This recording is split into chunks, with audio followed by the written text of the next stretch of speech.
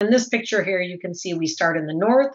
We start in Côte-Rôtie, then Condrieu, down to Saint Joseph, Croix Hermitage, and then little tiny Hermitage right here, and Cornas. And we're going to dive into each of those regions a little in a moment.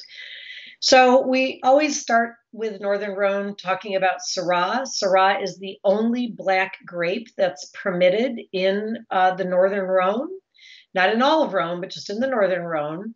And the Northern Rhone, because it's further north, it's cooler, plus with the Mistral winds, this is really the northern limits for ripening the grape Syrah. And of course, then the most prized vineyards are going to be on those south-facing slopes. You want that intense sunlight, and the river becomes very important for reflection. The styles of Syrah in the Northern Rhone can vary. Some can be very light-bodied, simple, black fruit, maybe even a little herbaceousness, as is not uncommon in red grapes that are in a cool region, but very grippy tannin. Again, the tannins are not going to get super, super ripe. But in the warmer regions on the best, those south-facing steep slopes, the best sites, those wines are going to be more deeply colored, fuller bodied, medium to high tannins.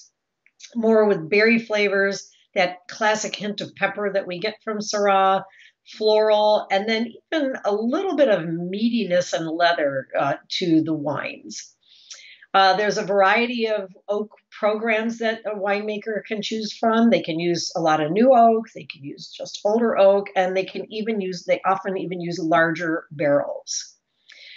Now, one of the traditions that if you've studied Rhone at all, you've probably heard of is that it's a unique thing is that we often, customarily, there was a little touch of Viognier, sort of a dollop of Viognier, which is a white wine that was added to the mix. So you have to have 100% Syrah for the red grape, but you can, in some cases, you can add Viognier.